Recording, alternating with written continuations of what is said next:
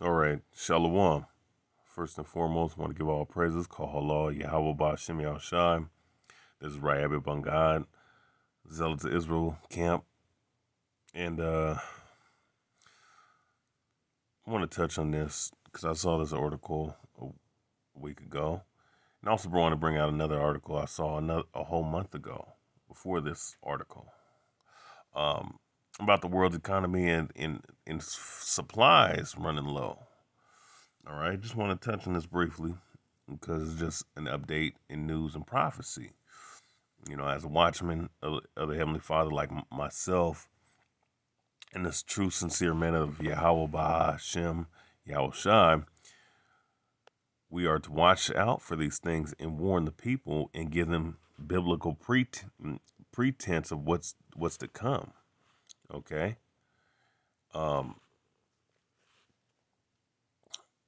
Let's go ahead and go into this. Now, this is off of Yahoo Finance. The world economy is suddenly running low on everything. Okay, Bloomberg. A year ago, as the pandemic ravaged country after country and economies shuttered, consumers were the ones panic buying. Today, on the rebound, it's companies furiously trying to stock up. Mattress producers to car manufacturers to aluminum foil makers are buying more material than they need to survive the breakneck speed at which demand for foods is recovering and a sausage that primal fear of running out. The frenzy is pushing supply chains to the brink of seizing up. Shortages, transportation bottlenecks, price spikes are nearing the highest levels in recent memory, raising concern that a supercharged global economy will stoke inflation. All right. And that's something that's been going on. All right. Inflation's been going on for a long time because, you know, the global economy and its value, not just the U.S. dollar. The U.S. dollar is tanking at an all-time low. That's why they're taxing you. That's why, you know, you know, that's why certain things are going out the way they are. All right. You know, I'll just put it like that. But the point being, you know, it referenced multiple different avenues of means of living. Mattress producers, car manufacturers, aluminum foil, so on and so forth. These things are, you know, they're running out of these materials, so they're mass producing at a rate and a level that's not really conducive. All right, that's not really necessary, I should say, because you have to allow materials and the resources that you use to make these materials. You need to allow it to have time to grow, all right, or reproduce on its own. And you know they're going at a very fast rate at reproducing these things, and it's going to run its course on the earth and its materials, and they're going to be, you know, you're going to be out of luck sooner or later. All right. Now, continuing on, copper, iron ore and steel, corn, coffee, wheat, and soybeans, lumber, semiconductors, plastic and cardboard for packaging. The world seemingly low on all of it. All right, it's low. It's low on all of these things. You name it, and we have a shortage on it. Tom Lindbergh, chairman of chief executive of engine and generator manufacturer Cummins Inc., said on a call this month, clients are trying to get everything they can because they see high demand. Jennifer Rumsey, the Columbus, Indiana-based company's president, said they think it's going to extend into next year.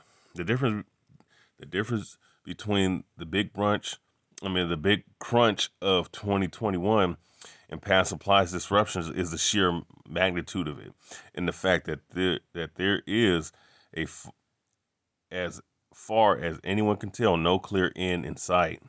Big or small, few businesses are spread. All right. You know, I can read on. But this pandemic, not pandemic, plandemic that they caused last year had ramifications.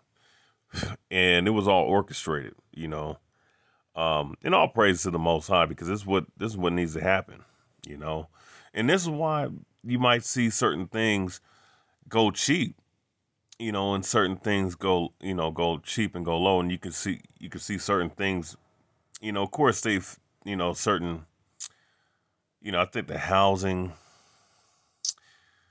industry is kind of, is becoming more affordable here and there. But point being is these things are running low, and if in especially in America, like I was looking at last year, there's going to be a global famine coming into this year, but see, you don't feel the ripple effects of it or the after effects or the ramifications of it till the year after and the year after that. That's when it really takes effect. Okay. So everything, the supply chain is running low on everything, and that's how there's not much time in this damn earth, man. All right.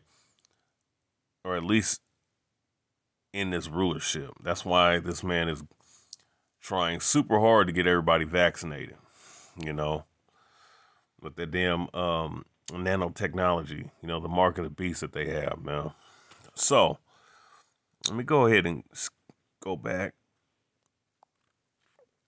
and let's go to this. All right. I'm going to just bring out this article and then I'm going to go ahead and bring out the scriptures. It says Fed sees supply chain issues growing despite better U.S. outlook. And this is off of Supply Chain Brain. All right. People that cover the supply chain. The Federal Reserve is seeing both labor and material shortages mounting up. And this is from, what date is this from? April 15th. All right. Federal Reserve is seeing both labor and material shortages mounting up across several sectors of the U.S. economy, which may have consumers paying even more for everything from fuel to new homes. In the Fed's Beige Book report released Wednesday, the central bank references shortages. The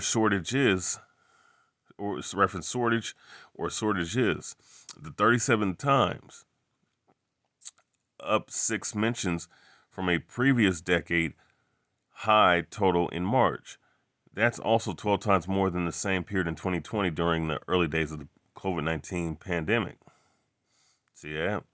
Shortages have been a persistent economic theme since the early days of the outbreak, when the store shelves were completely empty of lockdown necessities such as toilet paper and hand sanitizer and personal protective equipment.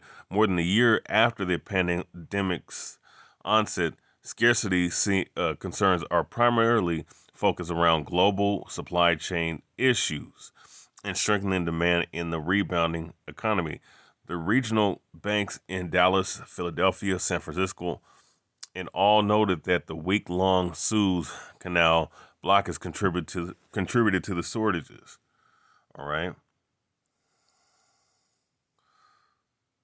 The regional overviews mention the shortages related to the microchips and semiconductors 9 times, the same total as March reading, but up from 0 references in January 2021.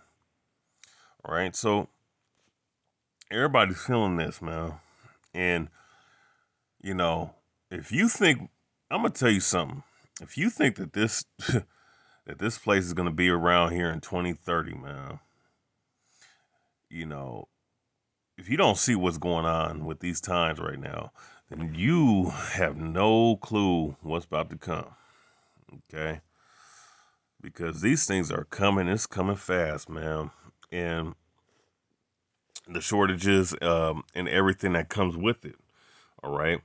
Now, in certain cases, there's certain things that are for cheap, and there's certain things that are, that it's causing inflammation within the monetary system, and of course, with this damn devil dealing with the Edomites, so-called white men that rules, they're the elites for that matter. They're ramping up the prices and whatnot. in taxes.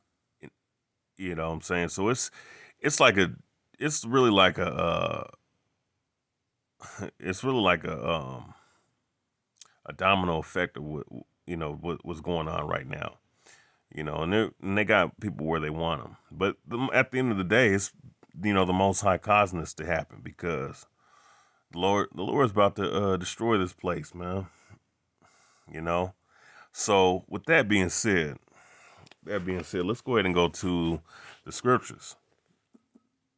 All right. Let's go ahead and go to the. Excuse me. Let's go to the scriptures real quick. Let's go ahead and go to first and foremost.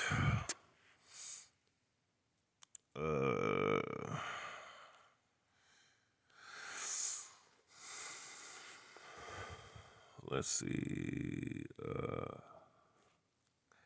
Ecclesiastes 12. Let's go to the first verse.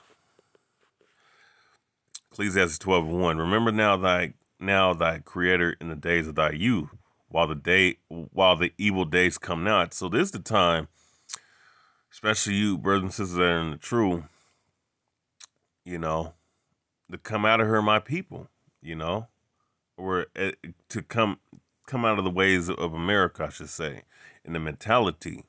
All right. Remember that now thy creator in the days of thy youth, while the evil days draw not, or the evil days come not. Okay. And the evil days are coming,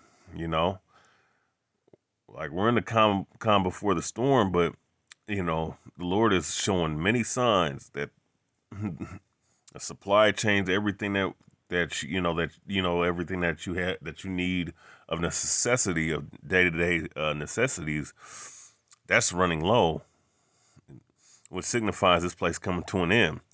All right. It says, nor the years draw nigh, when thou shalt say, I have no pleasure in them. All right. And we're not supposed to have pleasure in these days, man. We're supposed to be looking at the signs and the times, hoping for the salvation of our nation, ourselves, and the kingdom. We're not supposed to be placing our hearts on the desires of this world. All right. We set our sights on things above, because this materialistic society, those that are caught up in it, they're going to have a rude awakening when these things come to an end, man. Okay. So verse 2, while the sun or the light or the moon or the stars be not darkened, nor the clouds return after the rain. Verse 3, in the day when the keepers of the house shall tremble, and the strong men shall bow themselves, the grinders cease, because they are few, and those that look out of the windows be darkened. And right now, you seeing the grinding ceasing right now, because unemployment rate is at an all-time high. People are getting laid off, and the grinders are ceasing, and businesses are being exited out. Of course, they're talking about, loosening certain COVID-19 restrictions, for those that have had the vaccine. And that's a whole nother topic in and of itself. That leads to the mark of the beast. But, damage is done. And it's going to continue to grow as time goes on, to the point where, necessities are going to be limited. All right. And jobs are going to be limited. So verse 4, the doors shall be shut in the streets when the sound of the grinding is low, and he shall rise up at the voice of the bird, and all the daughters of music shall be brought low.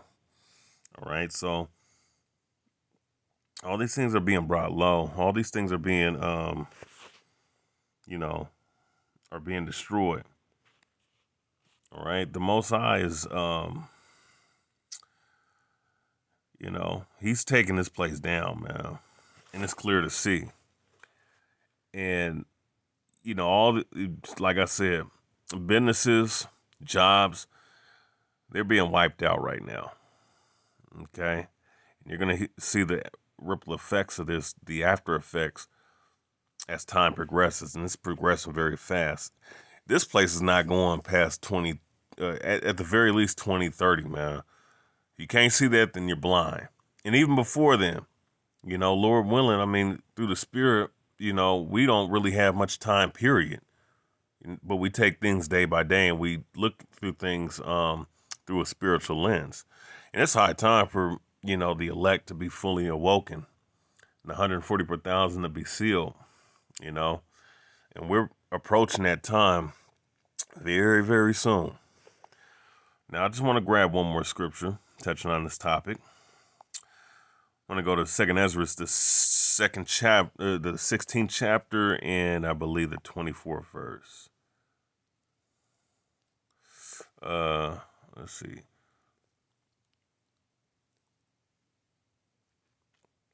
Second Ezra 16 and 21, and it reads, "Behold, victuals shall be so good cheap upon earth, all right, that they shall think themselves to be in good case.